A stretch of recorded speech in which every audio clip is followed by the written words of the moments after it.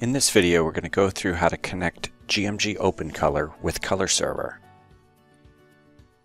In order to connect OpenColor with ColorServer, the first thing that we need to do is open up the Firewall at the OpenColor computer. I'm going to type in Firewall. We'll go to Advanced Settings, Inbound Rules.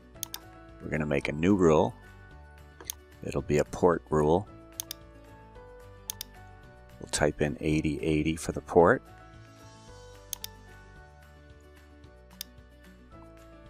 And then we can name the rule.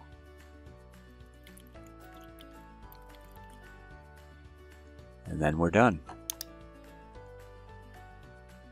Next, we need to tell ColorServer where OpenColor is. To do this, launch the ColorServer Configurator app. Scroll down and type the IP address of the OpenColor PC. If it's on the same PC, type in localhost. When you're done, restart the ColorServer service.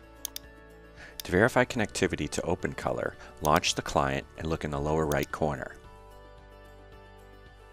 To see the OpenColor resources available, click Resources and then OpenColor. To see what's available in that project, open it. This project doesn't have any spot databases calculated, but does have one profile available. For more information, visit www.gmgcolor.com.